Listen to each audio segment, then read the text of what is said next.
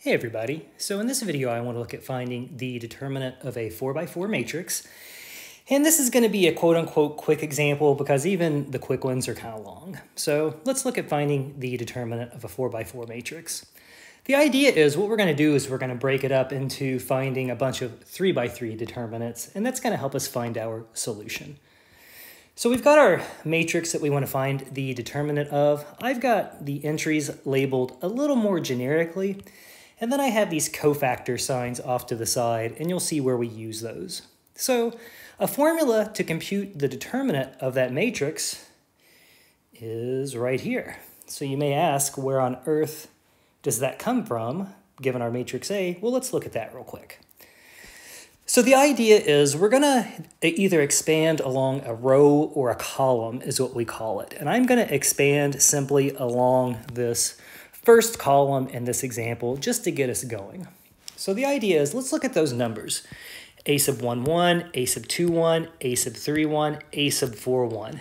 Notice those are the values. Those are the coefficients in front of each of these 3x3 determinants. A1, A2, 1, A3, 1, A4, 1. Now let's look at those cofactor signs. We've got a plus, minus going down that column.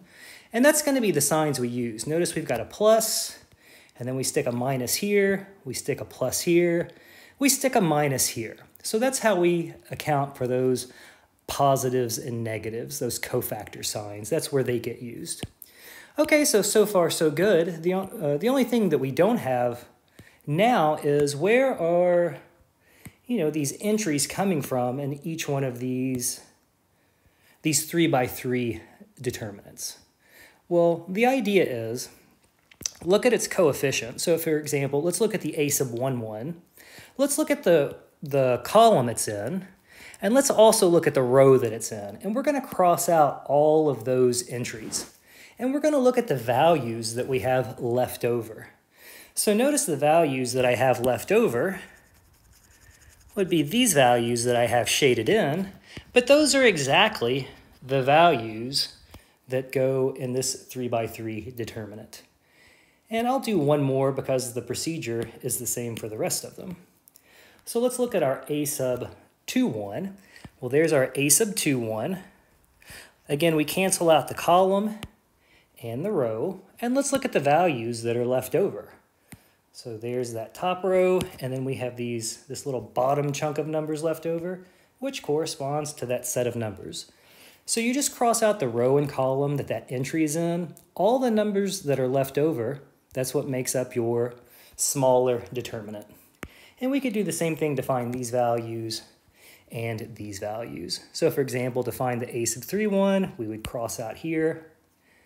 And then to find the 3x3 determinant that goes with the A sub 4, 1, we would cross out here and here. And again, we would be left with those values. Okay, so let's do that with our specific example. I already have it filled in. So notice we've got 2, 0, 1, 7. There's my 2, there's my 0, there's my 1, there's my 7. There's my plus, minus. And again, maybe we'll just look at this first determinant. So if I cross out, there's my 2. If I cross out that column and that row, notice again, I'm simply left with those values. And we can fill in those other 3x3 determinants the same way. So notice now we went from finding the determinant of a 4x4 matrix, that's what we're really interested in. Well, our formula breaks it down into finding a bunch of 3x3 determinants instead. So now we've got 1, 2, 3, 4 smaller determinants to figure out. And at this point, well, now we're back to computing the determinant of a 3x3 matrix.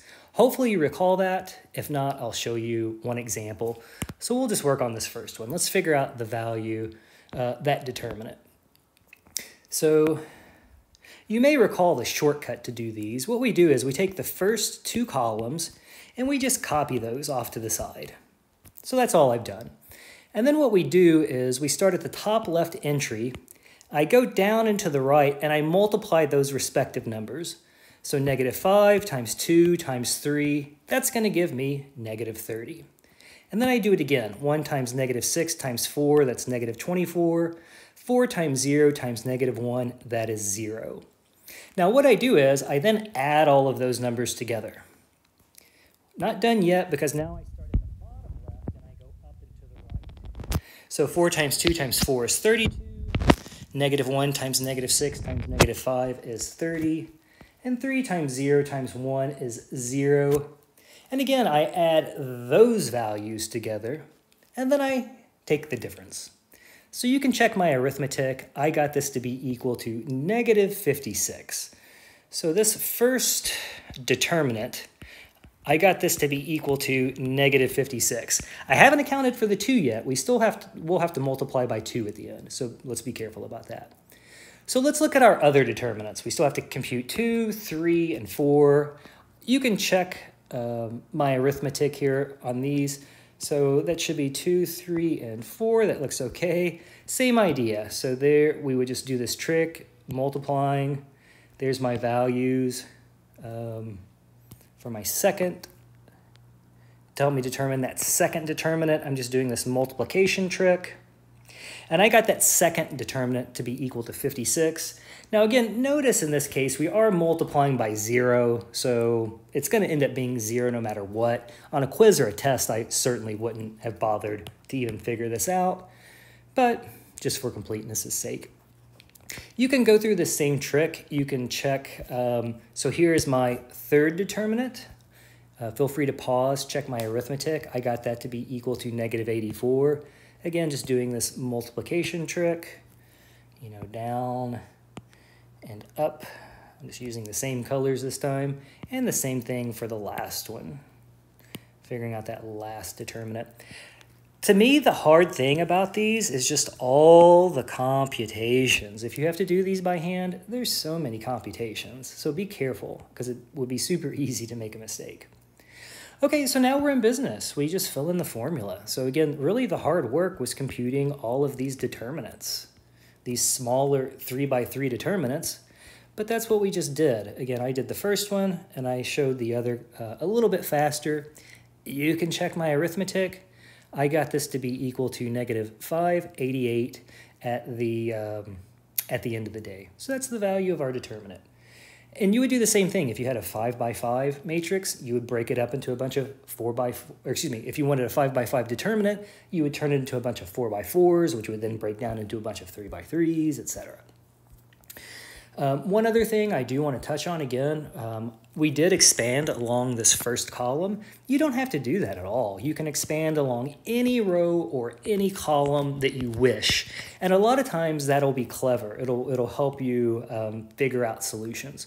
So for example, we could have expanded along a column and we would have done a very similar procedure. Just coefficients, we would have used this corresponding cofactor sign chart. So I'll follow up with this video and do some of those in another video. And I'll show how, in certain cases, we can be a little clever to speed up our arithmetic. The good thing is you get the same determinant no matter what. But of course, on a quiz or a test, it's good to be fast. And, to me, the fewer computations I have to make, the more likely I am to get it correct. So, okay, I hope this video on an example of finding the determinant of a 4x4 matrix was useful. As always, feel free to post comments and questions. Please subscribe, thumbs up, comment, share, all that good stuff. All right, good luck, my friends.